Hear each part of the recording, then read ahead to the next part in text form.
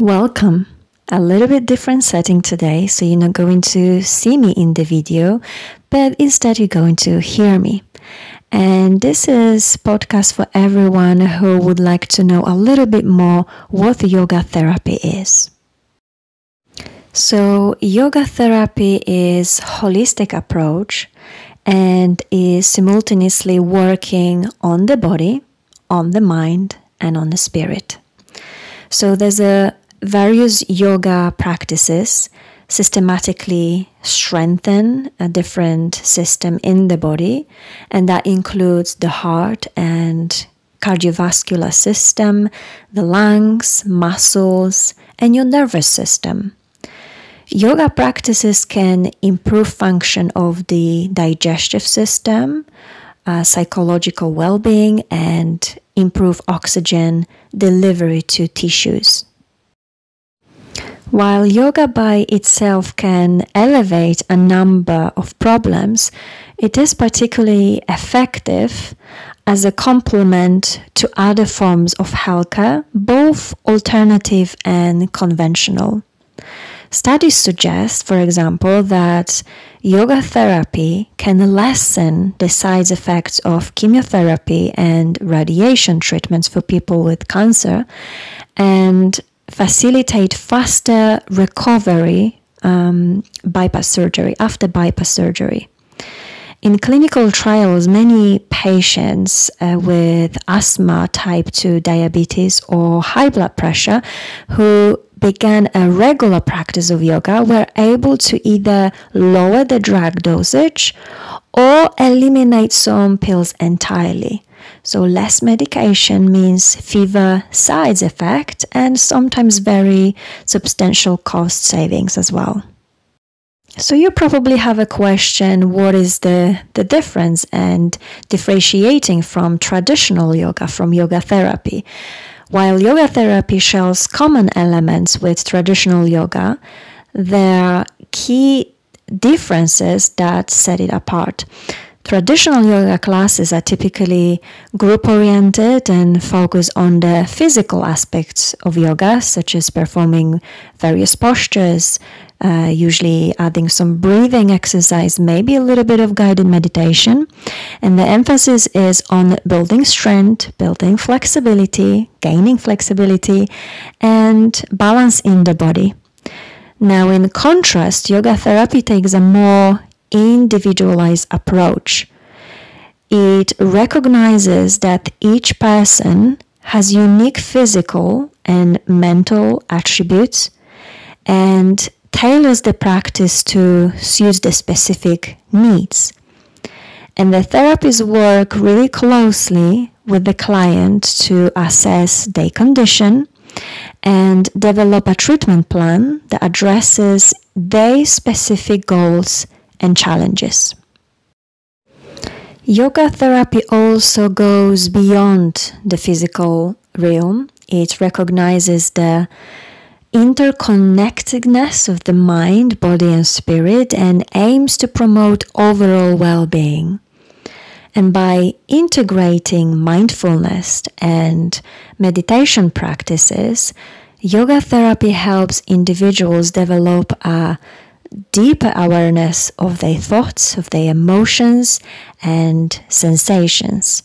This mind-body connection is essential for achieving lasting healing and also transformation. I also would like to point two things that in my opinion are probably the most important in one-to-one yoga therapy session. So first one is one step at a time. So the key to successful yoga therapy is incremental approach, which tends to be safer and more effective than more aggressive strategies. So it is best to begin yoga therapy as a medicine slowly and then ramp up the intensity and duration of practice only as the circumstances allow. For some students, particularly those with serious medical problems, therapeutic yoga might begin with only one posture or maybe 2 posture, or even a single breathing exercise until the student is ready for more. And the second thing I would say is one size does not fit all.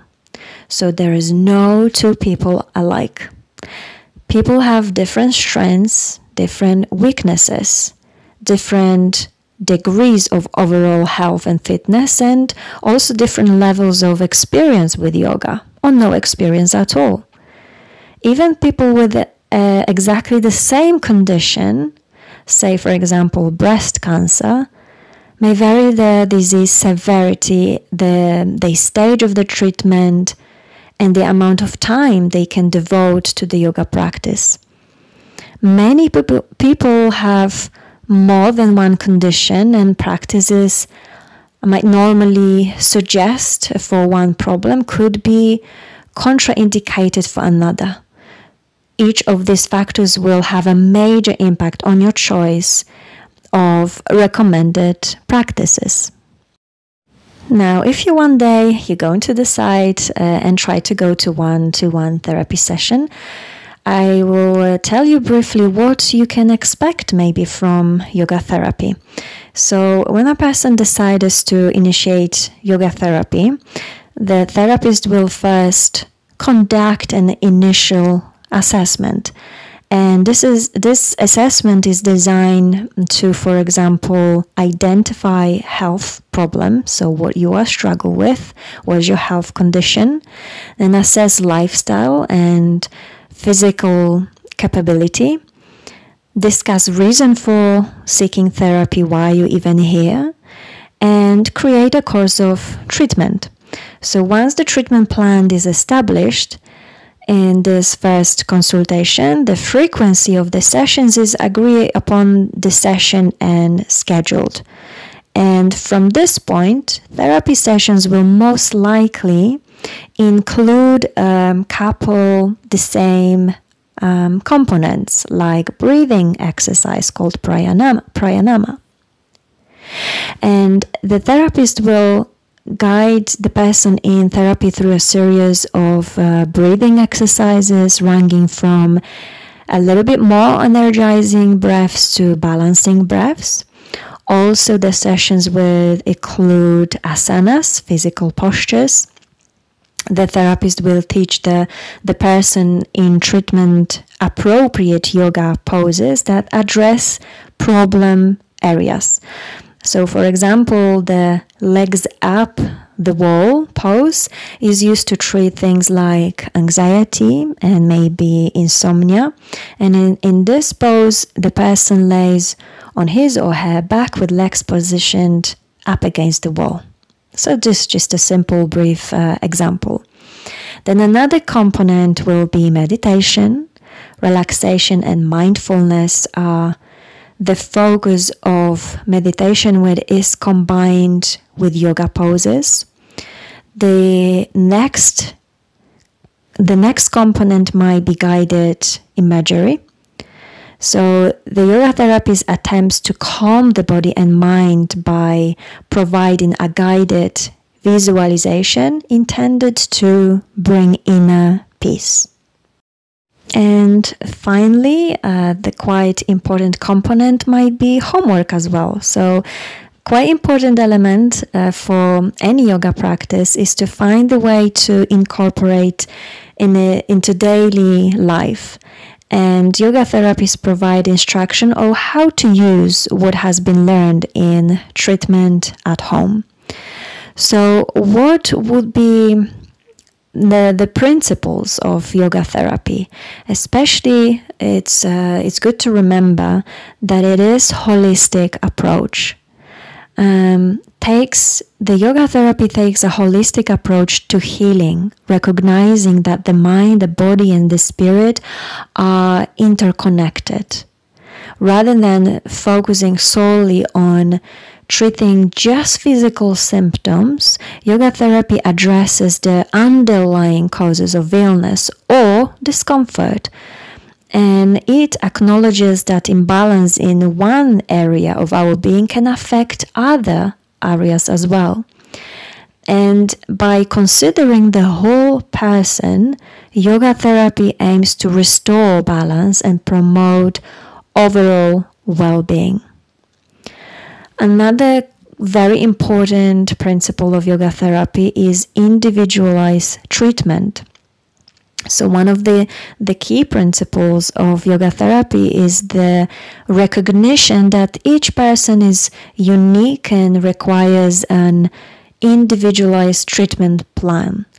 Unlike traditional medicine, which often follows a one-size-fits-all approach, yoga therapy tailors its intervention to meet the specific needs of the individual. So in the initial assessment, a yoga therapist takes into account the person's medical history, physical condition, lifestyle, and personal goals. This comprehensive evaluation helps the therapist gain a deep understanding of the individual's needs and challenges. Also, I would like to point out the conditions treated with yoga therapy. So, yoga therapy is a powerful and effective approach to treating various physical and mental health conditions, and it offers, again, as I said before, a holistic and individualized treatment plan that integrates the mind and body, allowing for comprehensive healing experience. So it might help with the chronic pain management through the practice of postures of asana. So yoga therapy helps to increase flexibility, strength, and balance. And these postures are carefully selected and modified based on the individual's specific needs and limitations.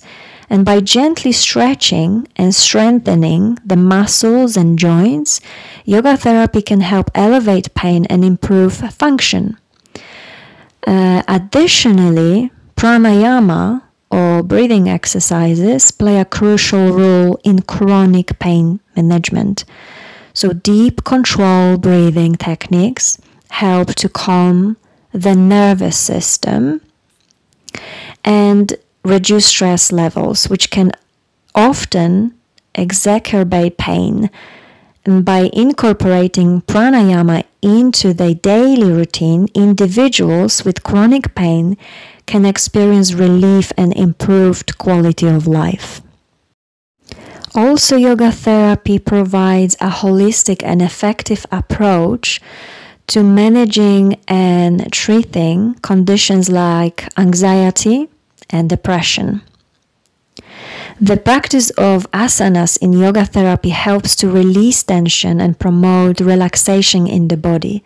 So certain poses such as forward bends and gentle inversions have a calming effect on the nervous system, reducing anxiety and promoting a sense of tranquility.